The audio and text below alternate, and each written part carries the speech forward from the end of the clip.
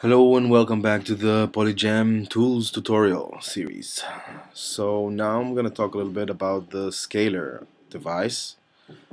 But before I do that, let me just wrap up some stuff about the polyarb.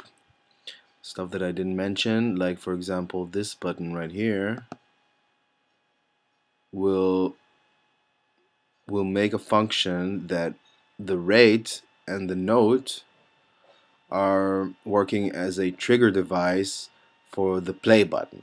So for example, if without this being clicked, it would react normally, it will play the pattern that we have set up here. With this device working, with this button clicked, if I move the, the note, it will only bang out notes when there is a movement of the dial.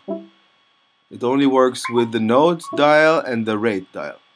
Well, maybe it does not. Maybe this is something for the next version.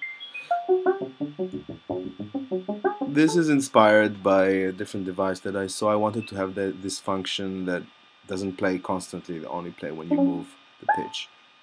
Other than that, it has no other function. If you unclick it, you're gonna have to re-click the play button. Besides that, this section of the effects I explained before, the aftertouch, just gonna go over a bit that the mod dial works just like a modulation. It sends out the CC number 1 on this specific channel. The pitch band is sending a pitch band, and this one is you can decide your own CC value. Just I think this should be the CC number, and this should be the channel number of what you're sending. And so this just allows you to create more complex changing dynamics when you use the record button and move these dials around. So that's it for the polyarb. Now let me show you the scalar. Now the scalar device, basically like you just heard now when I played it, this pattern makes some musical sense because it's using intervals of an octave and a fifth, which is very natural to the ear. But if I would change this to, let's say, 3 semitones and this one to like 5 semitones up, and put this down,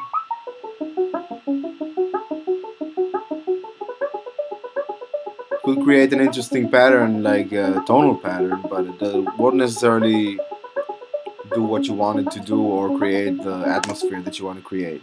So for this, we have, by the way, in order to use all these devices, you simply need to take the folder from the download link and on this page below, and download the file, the zip file, open it, take the folder and just drag it into the Max MIDI effects in the Ableton browser, in the native browser right here, MIDI effects and Max MIDI effects. You just drop it inside here. It should create the folder with all the devices inside.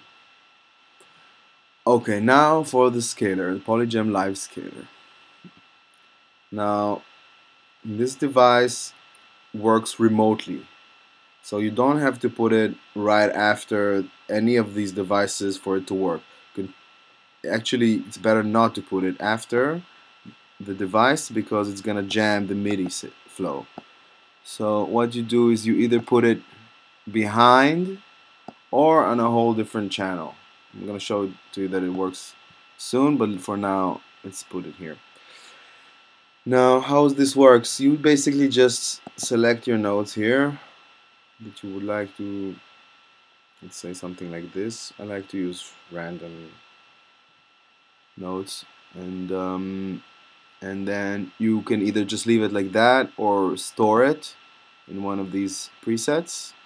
You can move around. Everything is mappable. That's the idea. So you can map all these buttons here and basically store different keys, formations. Let's say do another one here.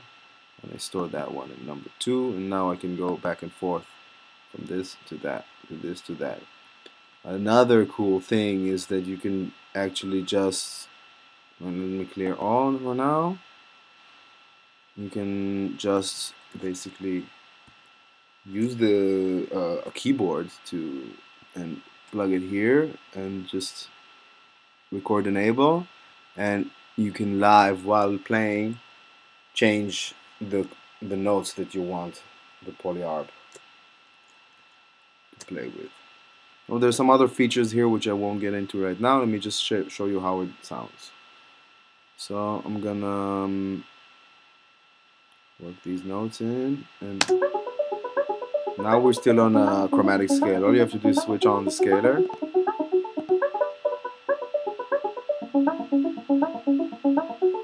Oh, it's off, wait.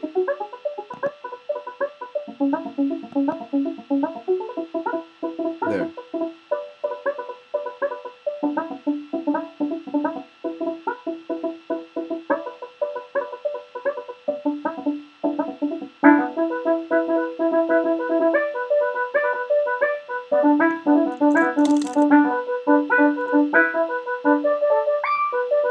The scalar function just is it works, but the rhythm is very out of, like, it's not in sync at all with the rate. The moment I switch the screen recording off, it works perfectly. So just trust me and try it on for yourself, and if there's any problem, it would be good if you let me know. So I'm just gonna go over all of these things. These are the store buttons. This one clears the specific store spot that you are on right now. If I stored something else here, you can see I can store that. I can go between these two. If I choose to clear this one, will only, and go back here, there's nothing, it will stay for that on that unless I store a new preset. Clear all clears all. The sustain function is meant for if you have like a pedal and like a keyboard, then you can click sustain. You can, now I'm using my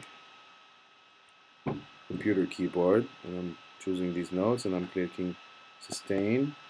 When I let go, it will remain the notes that I chose. If you click again, it's gonna delete it.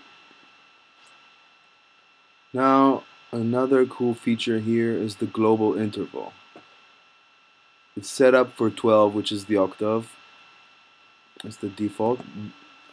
The purpose of this is to create kind of interesting, different kind of scales. For example, if I have only one note selected here, then the arpeggio will play only this note in all its octave.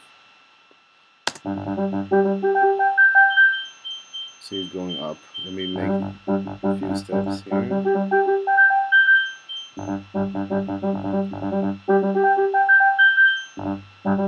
Now, if I'm gonna change the global interval to, let's say, 11 semitones, which is just short of an octave, or 10 semitones, then it would jump not an octave up, but 10 semitones up and down. It would find the parallel 10 semitone interval of this note throughout the keyboard, and will only choose these notes. Let's listen to that.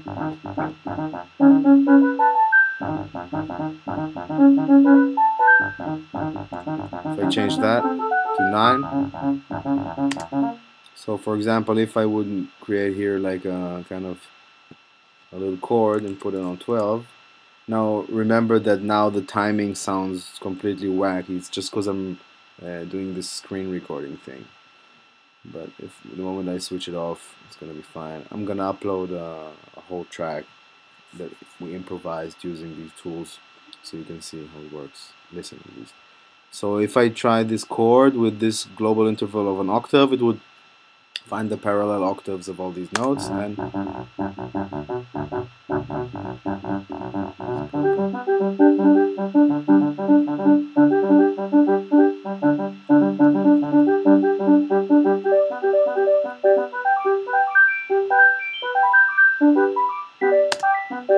And if I would change that to, let's say, 6 semitones, let's see how that would sound.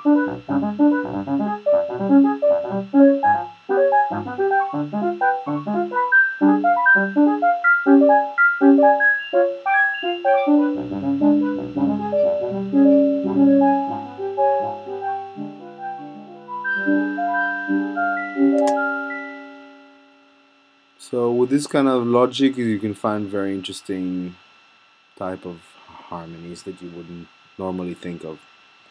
Now the last thing I'll show you for this tutorial is the MIDI through. It's a simple function that just allows you to use a few polyarps or a few of my devices in a chain. So you just click here MIDI through, and just randomly let's change the pattern here up a bit, make something a bit slower maybe, and longer notes, low velocity, and this is gonna play more the high notes, the lower velocity. This would play more bass, let's say, and not so much sophistication with the steps of the pitch. Let's see now this, and I'm gonna use an interval, global interval of 7, and try that.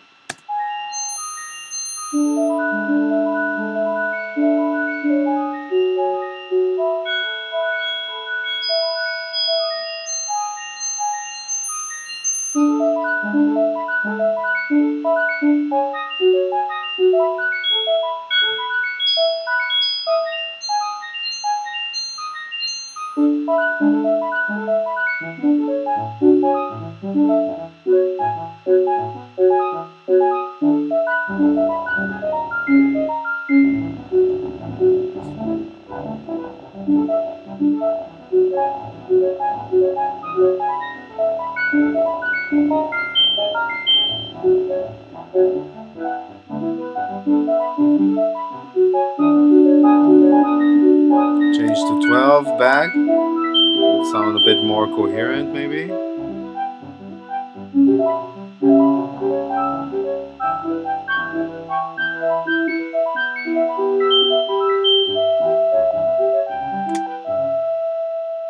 Again, the timing here is more extreme than usual. That's because I'm doing the recording. Let me show you just that I can put this scalar actually in a different, completely separate MIDI channel, and I can actually create here some chords, and I can create a chord progression. Let's say maybe just even 2 notes that go like this. Let's create another parallel, and if I play this, you can see here